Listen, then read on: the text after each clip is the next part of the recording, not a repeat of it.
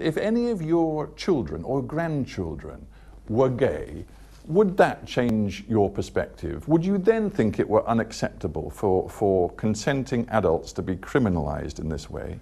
I think that it's a law which is there. If I remove it, I will not remove the problem. I struggled to make this one, not because I don't know where I stand on one of Singapore's most controversial laws, but because where I stand is painfully obvious.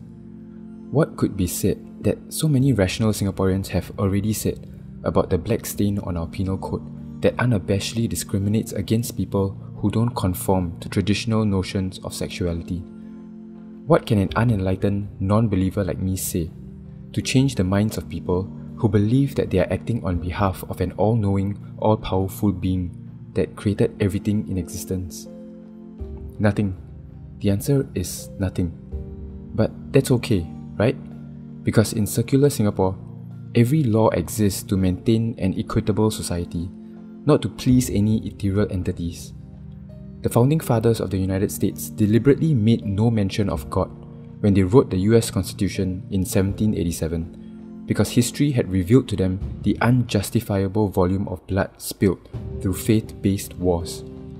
They knew it'd be disastrous to force their diverse citizenry to conform to legislation based on the divine rules of one religion. It's in everyone's best interest when lawmaking is a nuanced, circular affair. This allows laws to be updated alongside people's shifting values and advancing technology. We learn society works better when we rehabilitate thieves rather than cut off their hands.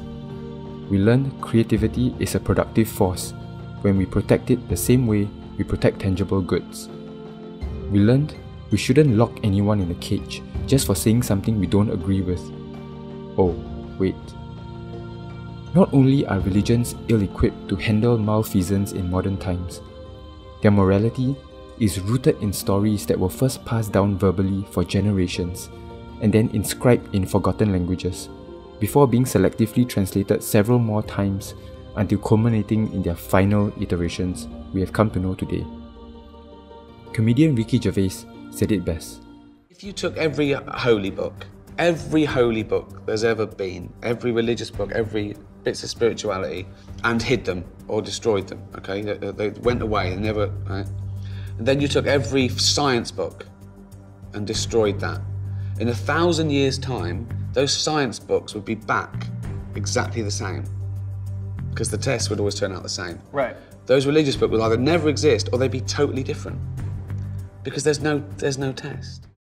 Although a few members of parliament have stated that they don't see homosexuality as a threat to society, none of them have openly pushed to repeal Section 377A. Instead, the refrain we've been hearing is that the LGBT community in Singapore is free to live their lives as they please, and that no one has been charged for same-sex crimes. So why then is this antiquated law still around? Especially when every developed nation has no laws criminalising homosexual behaviour.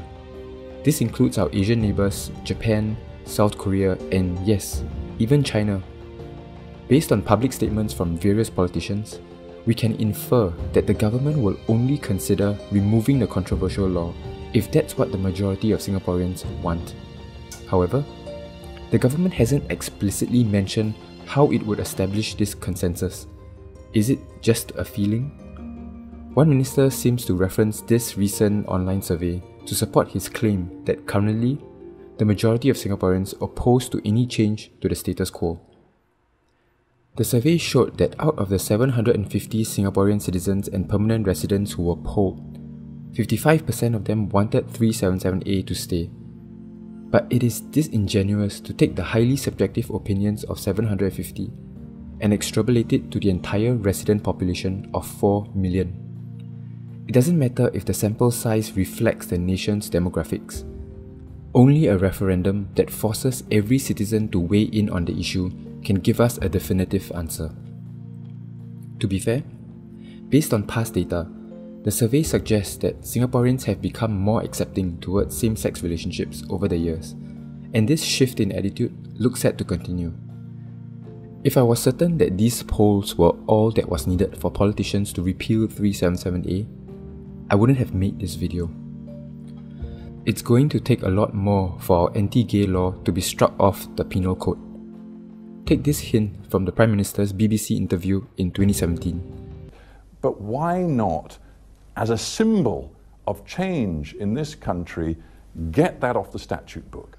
It's a matter of society values. We inherited this from British Victorian attitudes. And I'm sure you do not want Singapore today to reflect British Victorian We are not attitudes. British, we are not Victorian, but this is a society which is not that liberal on these matters.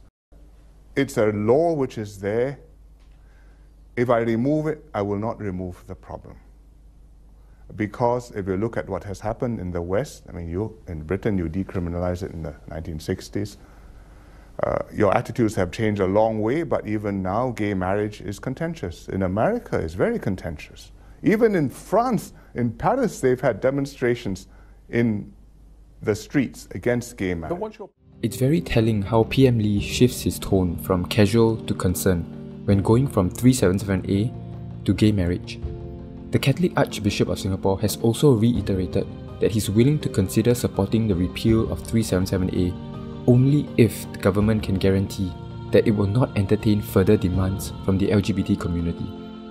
To people in power, 377A is a metaphorical dam that, if demolished, will invariably lead to more challenging discussions about what makes a fair society.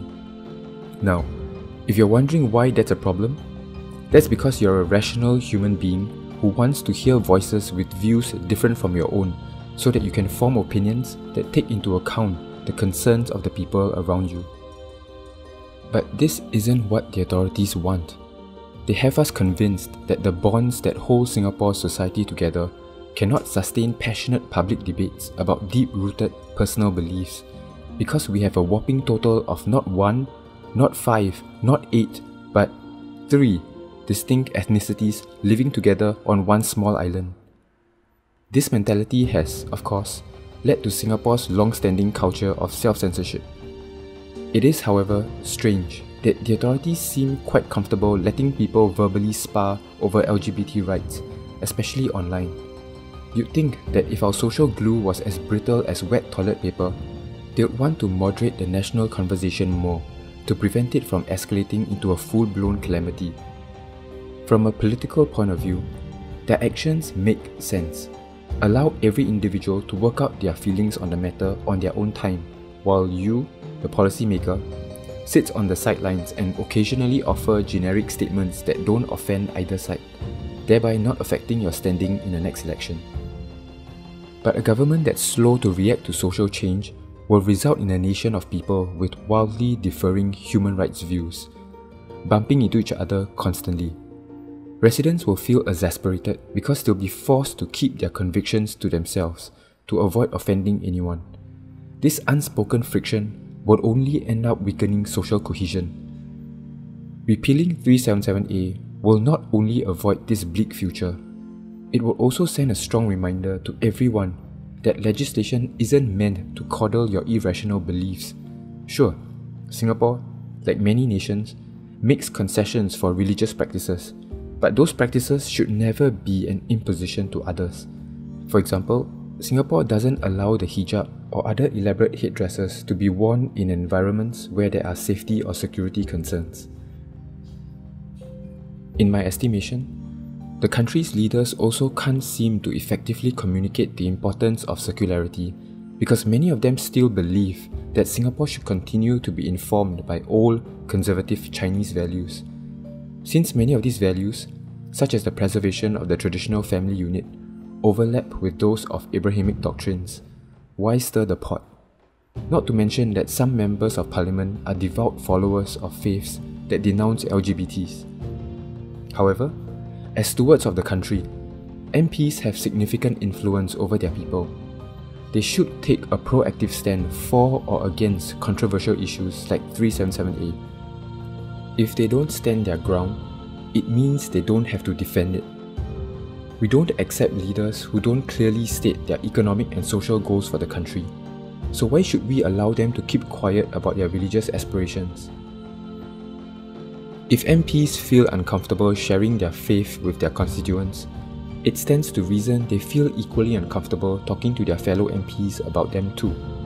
So, how many MPs who haven't spoken about 377A have regressive and spiteful opinions about LGBTs? How many of them are discreetly trying to keep or introduce policies that advance their conservative religious principles? Makes you wonder, doesn't it? Religion has been enjoying too much unchecked freedom. It's only fair that the public be given leeway to scrutinize archaic doctrines, especially when they are interpreted differently by different faith leaders.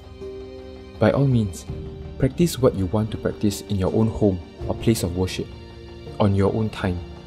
But the moment you think your faith has the right to tell everybody how they should live, you better make sure that conviction is backed by measurable data, not myths.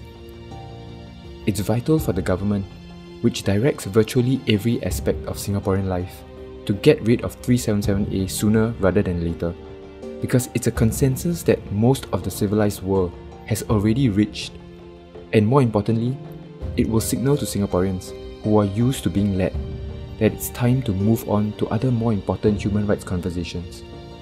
Set Coffee, out.